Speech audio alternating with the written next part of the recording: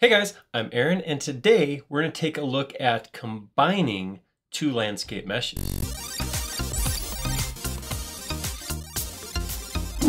So this is actually a question I saw on the forum, and I've seen it come up several times before. So regardless of how you get these meshes, if this is from ad location or imported files, something like that, it's probably a never situation that you would have two pieces that directly perfectly align together at the edge and just merge perfectly. We're gonna look at a couple different ways to go in and make these meshes line up, and ranging in simplicity from time consuming but not complex to maybe taking a look at an extension. Let's check it out. All right, so when I'm talking about meshes, this is what I'm talking about. So right here we have, actually looks like some I don't know, wadded up pieces of paper or something, but these are actually landscapes. These are nice big chunks of landscape. And each of these, I have 3 copies. They're both made up of 2 meshes. So I have one mesh that goes here, one mesh that goes here. If you look right at the edge, you can kind of see where they don't quite overlap perfectly, but you can tell by the bounding boxes that they are lapping past each other. So first thing I'm going to do is I'm going to go to view and turn on my hidden geometry. That's going to give me, since I have this nice smoothed out space, this is going to give me some real geometry to interact with. Now, there's a couple different types of meshes you might get in here. This is what's called an ordered mesh. You can see if I look at it straight from above, it looks like I have just, same size rectangles diagonally connected, and that's what makes up the mesh, as opposed to a mesh where I have, different shapes, triangles, rectangles, whatever, just connecting geometry together to get a smooth geometry. But in this ordered mesh, I can kind of see where the two overlap. I can see that it doesn't line up perfect, right? So at the edge doesn't line up, and then where they actually lap over each other, you can see one mesh, they kind of fight for which one's on top, one over the other. In fact, we can exaggerate this a little bit by, let's just put some colors on here. If I put 2 different colors, you can see real well that they're kind of rising above and below each other. So that's not ideal. I mean, depending what you're doing here, if you had, like terrain projected over this or something like that, you might not even notice that. But if what your goal is, I don't know, maybe you're excavating and need a measurement or something like that, or I'm turning this all into a solid for some reason, this setup's not ideal. Having these 2 pieces lap over each other aren't great. I would want to have these 2 pieces tied together. So we're going to look at how to go about that. So the first thing, like I said, these are 2 meshes. These are 2 separate pieces. So we're going to get them to tie together. We're going to do it 2 different ways. We're going to do the first way, we're going to start doing it by hand.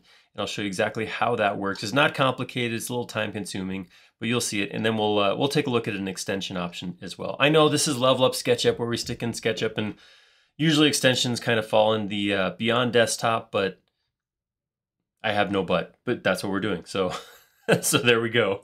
All right. So if I look at these 2, what I want to do is I want to get rid of some of the mesh. I don't want overlap. What I want to do is create a situation where one ends and then I have the next one start. So what I'm going to do is I'm going to double click into this top one, and I'm going to do a select that comes up just shy of this line here. So it's like, kind of like that.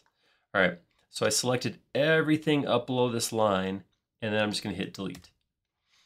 All right, so what that created was a gap between the 2.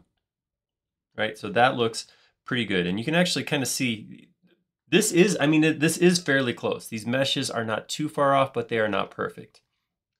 Once I have that gap, I'm going to select, and actually, you know what? Here I'm going to do this. I'm going to get rid of these 2 over here. I'm going to grab these 2 because I want to do the same thing. So I'm just going to option copy those over there.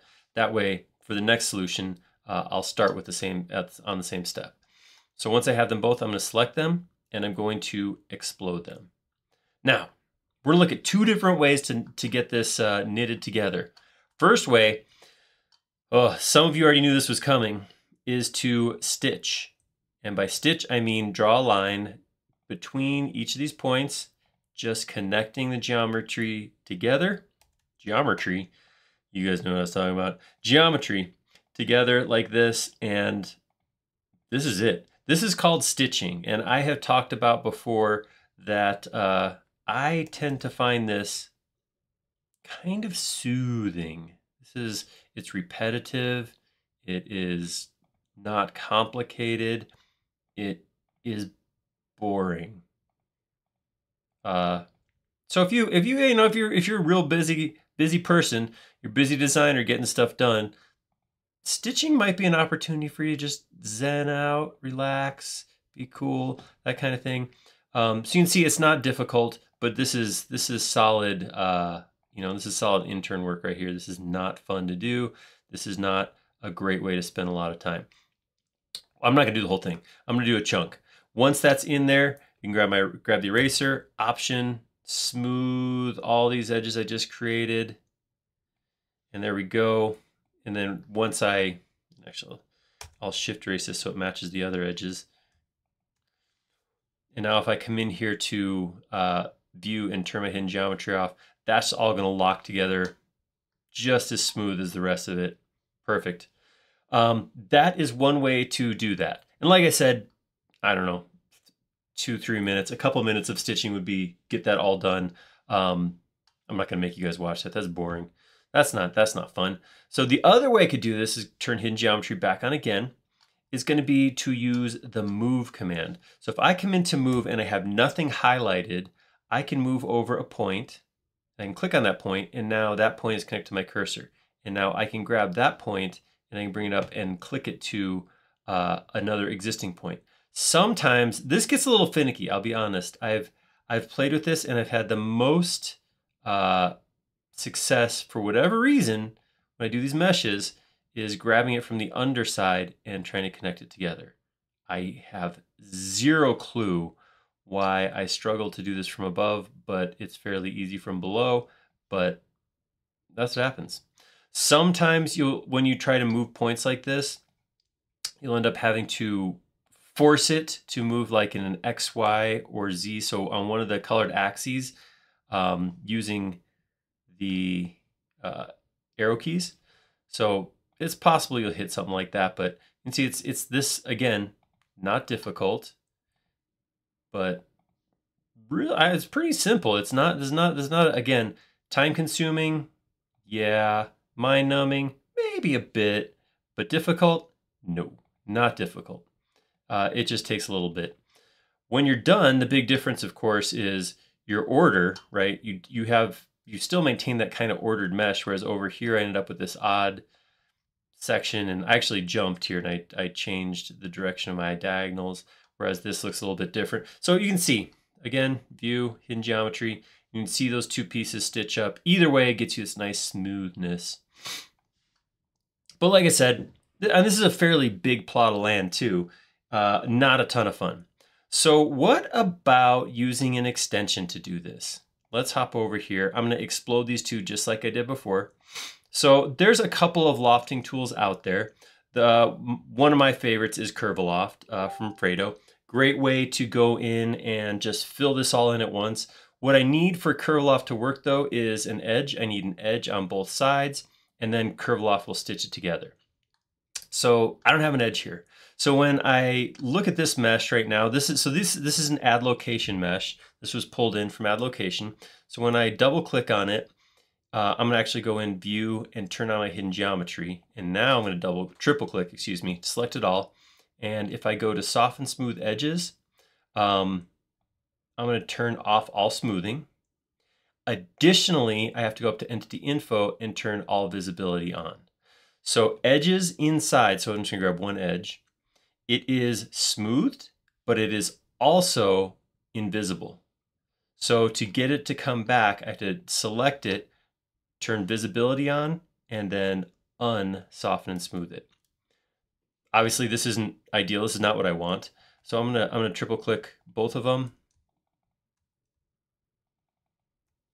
And then I'm gonna re-smooth them so that those inside lines disappear, but I still have my outside edges. Because what I'm gonna wanna do now, I'm gonna turn view, turn my hidden geometry off. I just need to tell it I'm gonna have this edge and this edge loft together. And We've done several videos on Curve-A-Loft. If you guys haven't seen it, search our channel. There's a bunch of these, but I'm just gonna go in here to Fredo 6 Collection. I'm gonna go to Curve-A-Loft, and I am going to loft by spline. I'm gonna grab this edge and this edge, hit do it.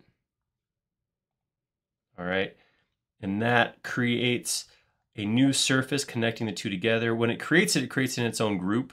So I'm gonna select it and explode it. That should join it all together. Triple click one last time, toggle soften smooth on, and there we go. Now I have that in one piece. You saw how quick that goes. Kind of a testament to, this is a perfect example of extensions. Yeah, there's a manual way to do it, but invest in an extension and you might save yourself some carpal tunnel. Not too much clicking there. But there you go. A couple of quick and easy ways to take multiple trains and combine them into one. So hopefully that is helpful to you. And if you've ever run into this with imported meshes, I guess it doesn't have to be terrain. We use it. This example happened to come from terrain, but anytime you have flowing meshes that merge into each other, you could also do some stuff with intersect and that kind of thing. The problem with intersect, Tyson just did a video on intersect, which is awesome, showed how intersect with selection works. If you have two meshes that literally cross over each other like that, works great for intersect. The problem with this is our two meshes, like we saw when we had color coded, they kind of lapped above and below each other. So intersect would have created some weirdness. It would have created a bunch of pieces where I'd have to go and I'd have to select and delete different chunks and pieces. It wouldn't have worked well. It wouldn't have been smooth. My connection would not have been good like that. So if I have meshes that cross over each other, perfect for intersect. If they're butting up against each other like that, you got to go with something like lofting or a little bit of stitching. If you like that video, go ahead and click like down below. And if you haven't already, please do subscribe. What I would love to see though is a comment. Let me know if you've run into something like this. Maybe you have a better way of going about this. Maybe there's a system that you've come up with that is even better. I would love to hear about it down in the comments below. Or if you've never run into this and there's a different situation you hit inside of SketchUp and you want to get some advice on how to deal with it, let me know that too. We like making these videos a lot, but we like them even more when they're showing something you want to see. Thank you.